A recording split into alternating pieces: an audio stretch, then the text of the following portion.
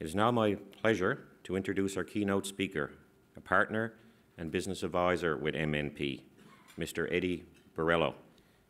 Eddy has over 30 years of experience and works with private company entrepreneurs, such as myself, in the areas of corporate and personal taxation. He provides strategic business advice to help make informed decisions for individuals in their businesses. Many of Eddy's clients include engineering consulting firms. Today, Eddy will share his experience and his voice, tailored to our industry, and will take questions at the end for all the attendees. He also will speak, this is interesting, on the controversial tax reforms proposed by the federal Liberal government recently this summer. So please help me in welcoming this morning's keynote speaker, Mr. Eddy Burello. Thank you very much. Good morning. How is everybody? Well, I saw the partying going on at the Shore Club when I got in last night, and my son's also an engineer, and he forewarned me. He goes, "Dad, you got to watch the, the drinking and the inauguration type of things." And I go, "What are you talking about?" And he goes, "Remember, when they bring out the big bucket with the big blue dye, don't put your arm in it. It takes weeks to get it off." So I'm sure many of you will remember that. Anyway, this is an interesting time. First of all, we have a lot to discuss about tax reform. I don't want to make all my comments on tax reform because I know you're going to the Hill tomorrow to talk with the MPs and talk about how you can make a difference. Your industry is obviously very fragmented, although dominated by 4 large players in Canada and pretty well much in North America, it still consists almost 2/3 of business owners. Private enterprises, family businesses still make up the bulk of the engineering consulting practices that we see today. And a lot of my clients are in that private space. And tax reform, so-called tax reform, is going to have a direct impact on what you do. So I want to spend a little bit of time to talk a little bit about some of the industry trends that we're seeing in our practice and amongst our clients, and then talk about how these tax changes, and this week has been a pretty momentous moment. A lot of changes has happened this past week, and I just want to highlight some of these things as to how they may impact you. But clearly what we're seeing definitely in Canada, right, that there's been a bit of a slowdown. I think the peak of 2011, 2012 is now distant memories for many of our companies. We've seen revenues kind of peter out, a little bit of growth. Profitability has been a little bit on the slide since the years of 2011, 2012. And maybe now we're at the low point, and it's on the verge of coming back. Tomorrow morning, there's an economic statement that's going to come out by our friend Bill Morneau and his group. He's promising that there's going to be wind in our sails, that we're going to have a lot of growth coming in the next couple of years. And I'm sure a lot of that's going to come out of government spending. We're going to see a lot of government spending in infrastructure, although they've always promised us $40 billion over the next 10 years for that spend. That growth rate could be about 3% going forward. And typically what we've seen is the growth of consulting engineering companies kind of parallels the growth of our GDP in Canada. So hopefully the prospects are going great. Our friends down south supposedly have a lot of money to have to rebuild infrastructure, although their administrative policy is far from clear. At least I haven't looked at the latest tweet from our friend Trump down south, because I think that's the only way you can actually glean what their administrative policy down in the U.S. is. But if he holds true to his thoughts, they get tax reform in the U.S., which is a significant threat for Canada, they may have that infrastructure spending they may need to do down south. Globalization is proving to be a bigger problem than ever before. I reflect back 10 years ago or so, where our local clients, our engineering clients, only competed with themselves, or those in the regional area. And yet now, competition comes from everywhere. Every parts, every corner, every nick and crack of the world for engineering services. Construction services as well. The projects have gotten significantly larger. And as such, the risk comes back to you. And what we see along many of our engineering clients is they're trying to build some cash reserves, dry powder, as we often say, We're building dry powder to help mitigate those risks that have been pushed back to you. The tax reform proposals may not help you continue to build those cash reserves, and we'll talk about that in a second. So what are we seeing in our industry is tougher marketplace, increased competition, pricing is becoming an issue. Profitability has slightly slipped over the last little bit, and we're seeing more and more companies trying to mitigate their risks by trying to build up these cash reserves overall. Costing has become of paramount importance for all the organizations. Not only costing about what it costs to deliver the services, for those projects that you're endeavoring, but also costing in responding to RFPs that you often get in your industry. And the RFPs are becoming more and more costly, and the risk of success is becoming less and less because of the increased competition. And as such, mitigating that cost, hopefully to increase your chances of success, tends to be an issue we see amongst many of our clients in terms of how do you mitigate that. Mergers and acquisitions, it's not going to go away. It has slowed down. I would say the whole merger activity, consolidation in the industry 5 years ago was rampant. Now it's kind of slowed down. Slowed down partly in response to what's happening probably throughout our country. As oil prices fell, the folks in the oil sands business and the energy sector out west have had a tough time.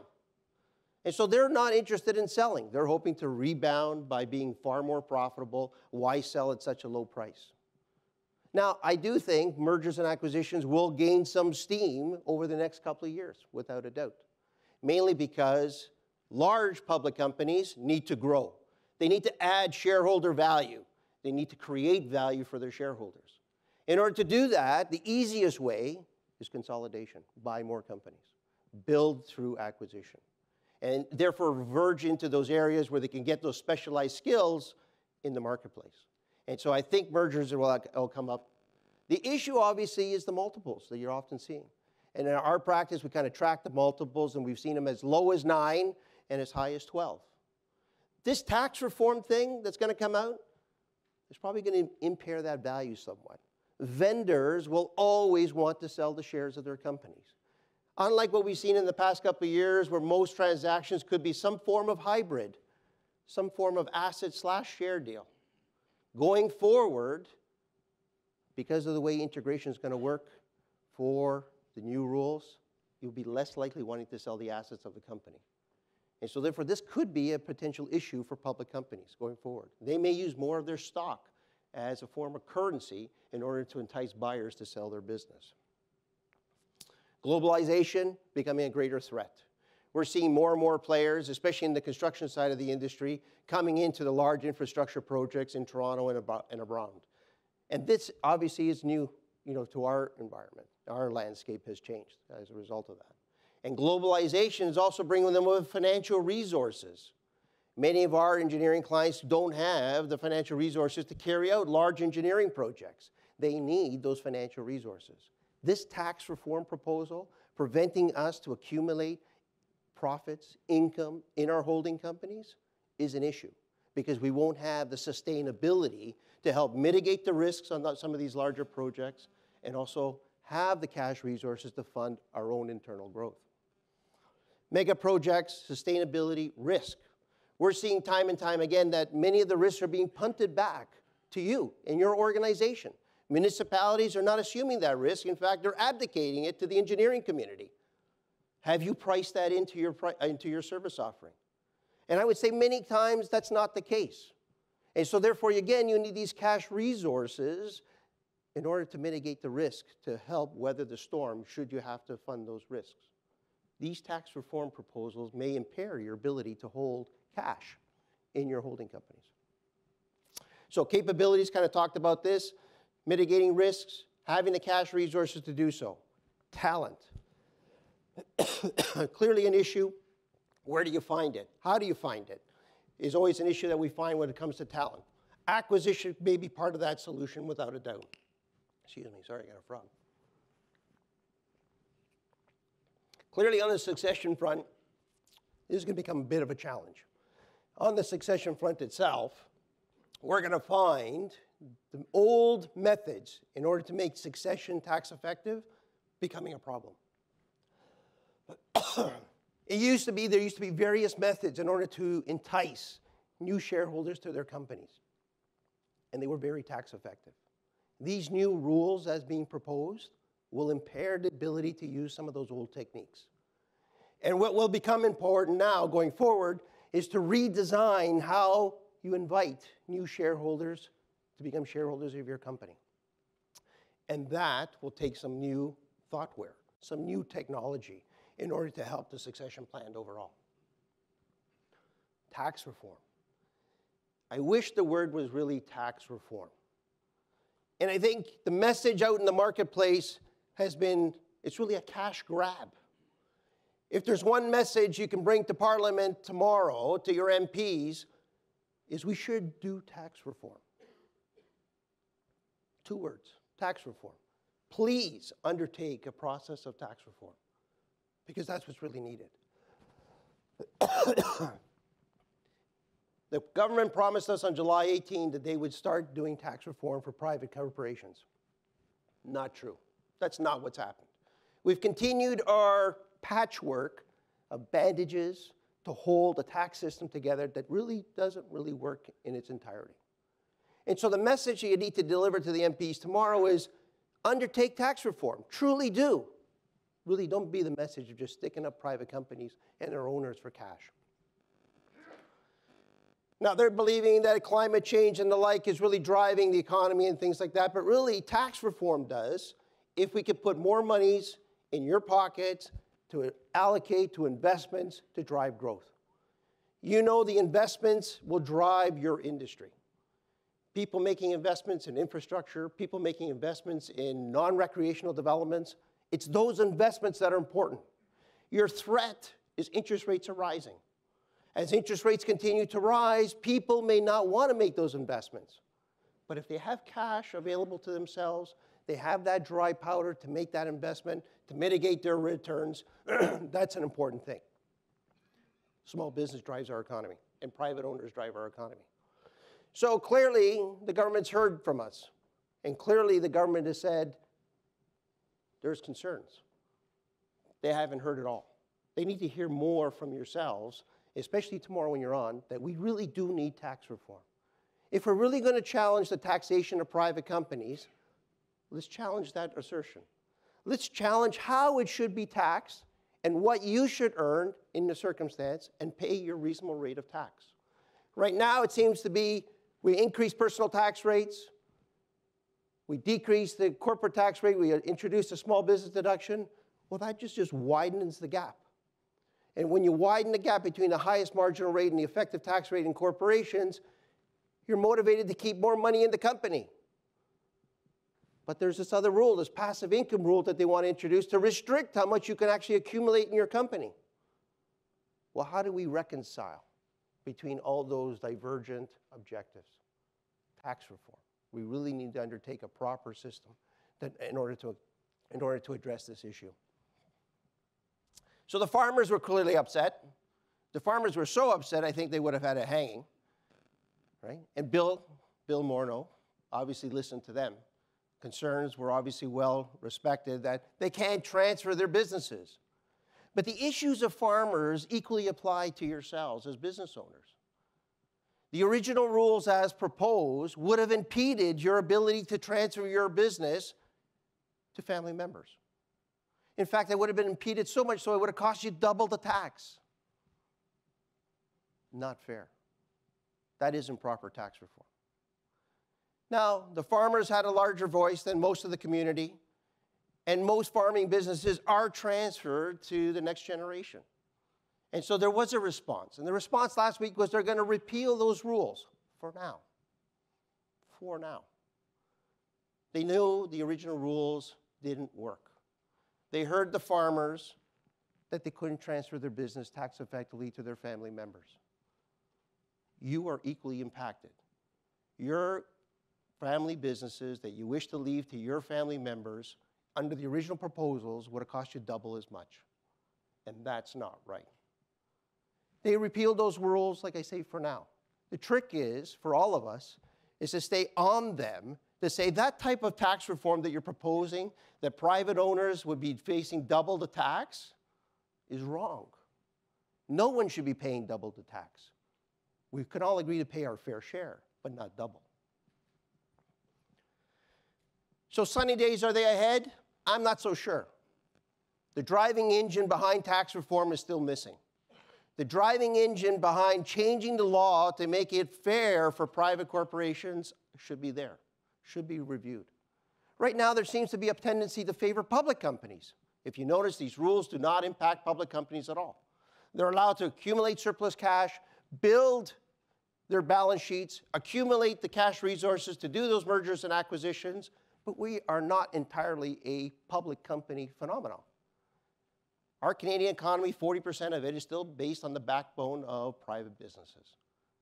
They should have the same right to accumulate funds in order to expand their growth.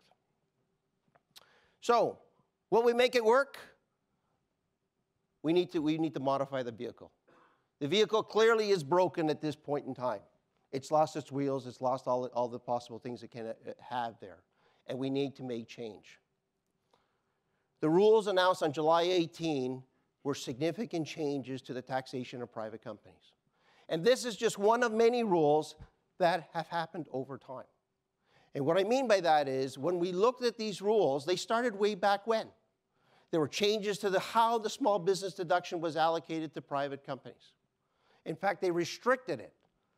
And this clearly impacted many construction companies, your suppliers, many of the engineering companies that had different structures to multiply the small business deduction. They were all shut down. Then along came the rules of July 18, or even before that, the change in work in progress. How those rules can impede how you claim work in progress for many professionals. And that rule changed. And then July 18 shows up, and again they attack private corporations. There's a theme here. There's clearly a theme. There's a theme here that private corporations are under review by the Department of Finance and Bill Morneau. So let's do it properly. Let's talk to each other. Let's actually spend the time to understand what is the issue and what do they want to circumvent in terms of what is the policy. What is the policy that they're looking to achieve?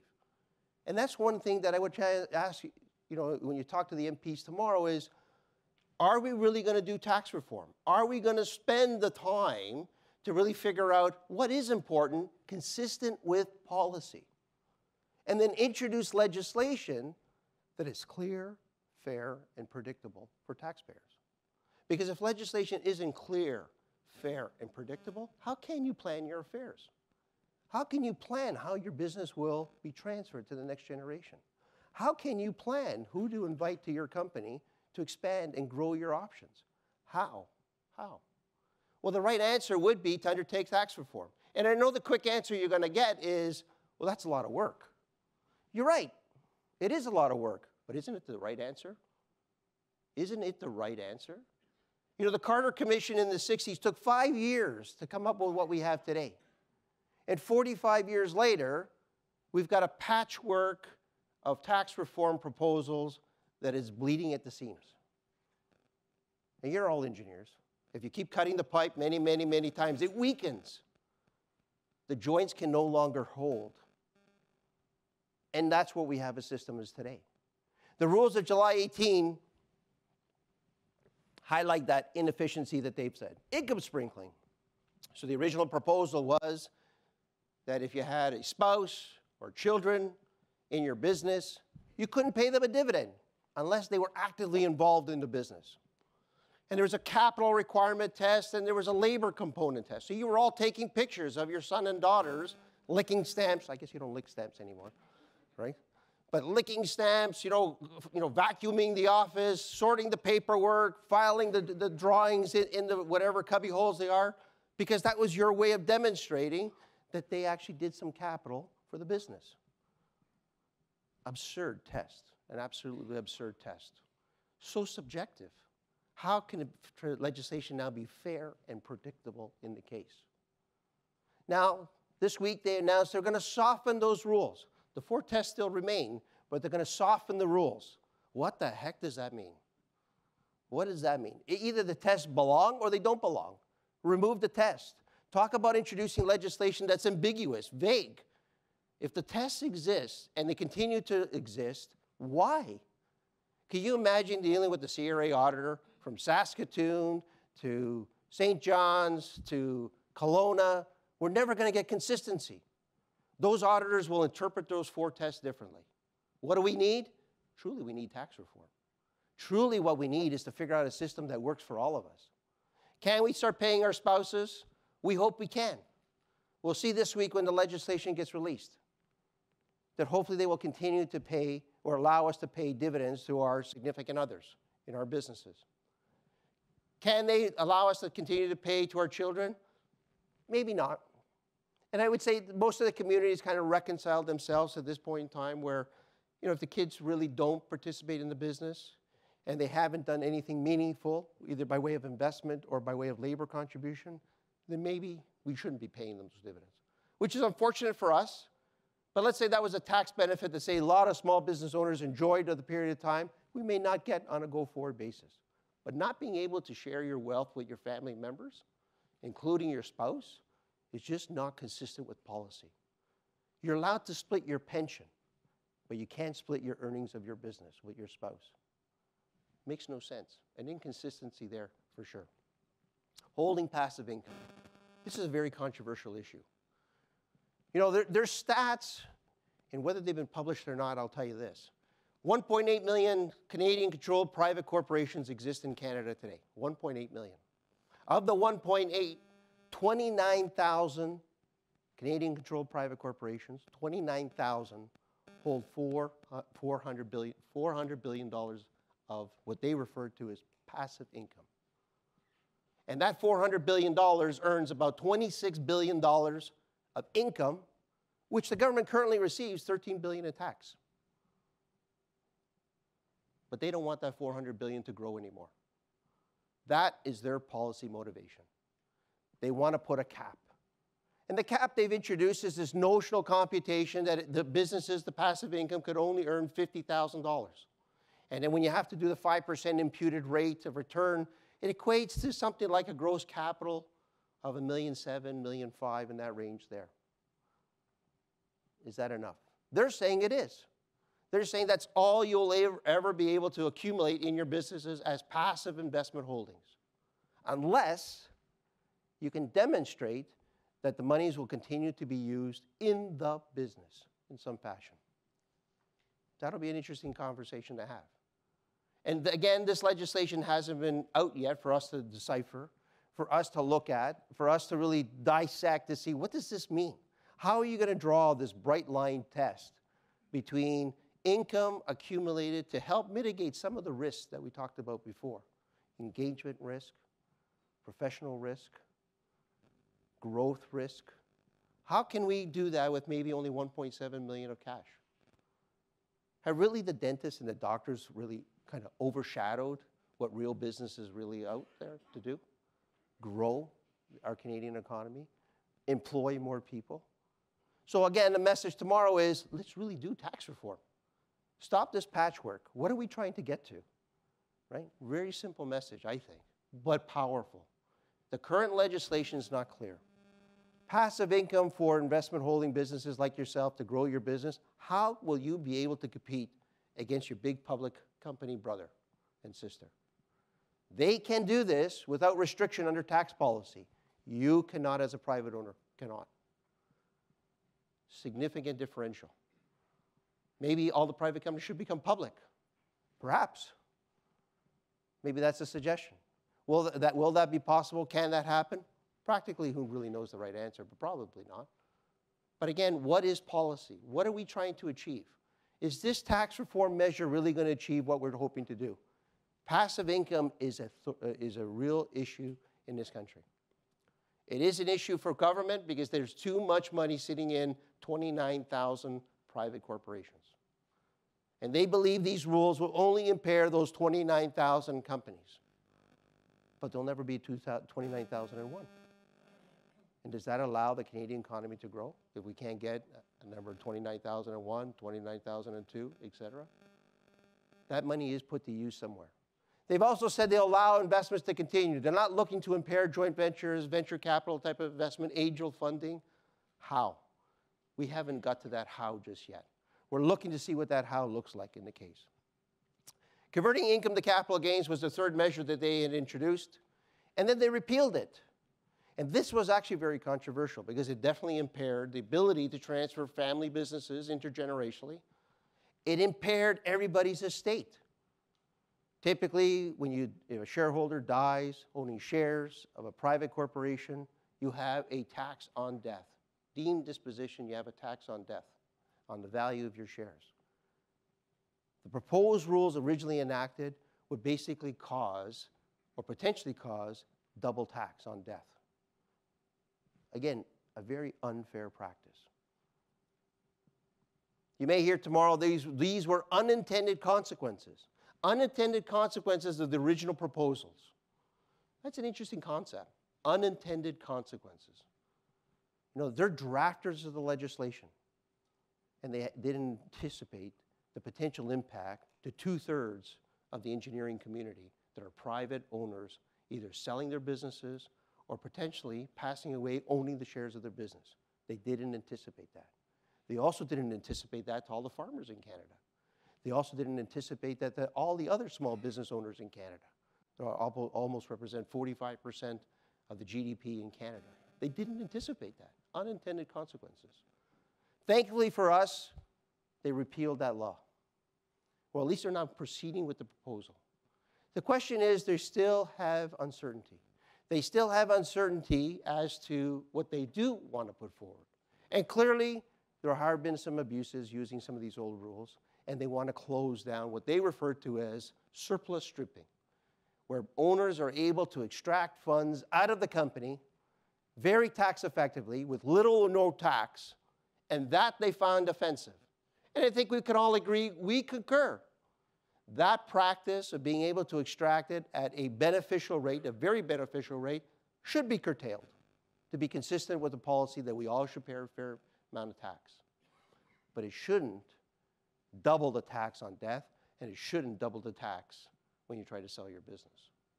And these three rules are very problematic. Although they have been somewhat tweaked, we really haven't seen the legislation as of yet. What will it look like?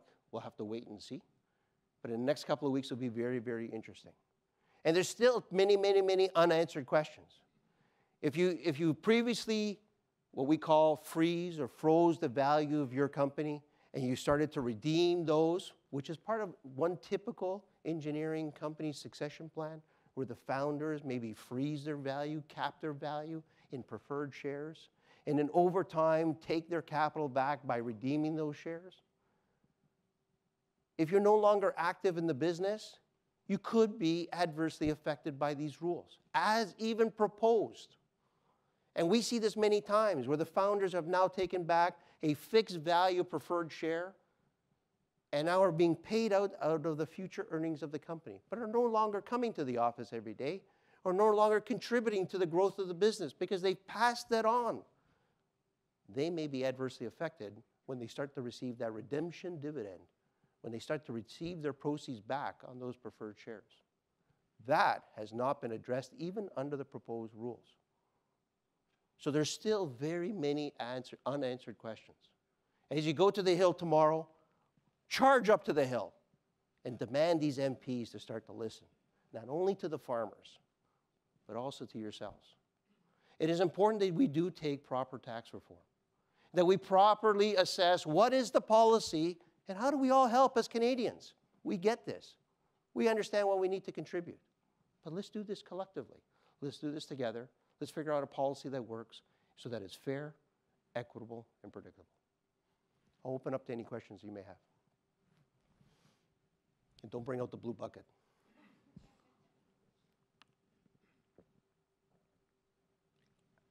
None? Wow, go ahead, thanks. Do you have any idea whose idea this was or who's championing this within the federal government? Is this Department of Finance staff or is this Morneau's pet project right from the start? Yeah, it's finance. Yeah, so as I understand it, this undercurrent about, especially on the taxing on passive income, has been in Department of Finance for many years and with many party. In fact, I think there's a story I was told. I mean, the late Flaherty, when he was finance minister, this proposal was posed to him, and he just chose not to proceed on it. So this is a Department of Finance initiative, without a doubt, that they're pushing forward on, and they're trying to get somebody to listen. And the PMO will tell you that what they're trying to do is consistent with their platform, that they want to help out middle-class Canadians. You know, some people would say they've created a bit of a class warfare. That's politics. I'm not a politician. But clearly, you know, there is a problem in the system, which I think we're all trying to acknowledge and we're trying to recognize. Is this the right answer for it? I would say personally, no, right? There's probably a better way to do this. And the administration of this is going to be huge, absolutely immense. As accountants, my partners, Doug McClarty and John Hughes, we're ecstatic, right? Because the amount of complexity we're going to have to come back to you with, you know, we're going to have to track the original portfolio, how much money does it make, right? Because what they're saying to us is that you'll be able to ring fence, right? We're going to put up a big wall. Now I sound like Trump. We're going to put up a big wall around your original money, and then you're going to be able to monitor that growth, and that growth will be under the existing rules, and all income from that monies will always be under the existing rules, right? Like, talk about the administration. It's going to be massive, right? And then new monies go into a separate pot, right, to separate pots subject to whatever the future rules are going to be, and even that's subject to a cap, right, because there's going to be this imputed 5% negative, you know, you're going to figure out what the total principal will be, which could equate to about $1.5 million. And then you got the third pot, because once you exceed the new pool, then anything excess was subject to the new rules. So we got the old, the current, and then the future. So as accountants, we can have jobs forever, right? Like, this is going to be fantastic, right? I must say, selfishly, great. Practically speaking, terrible solution. We probably could get to a better answer.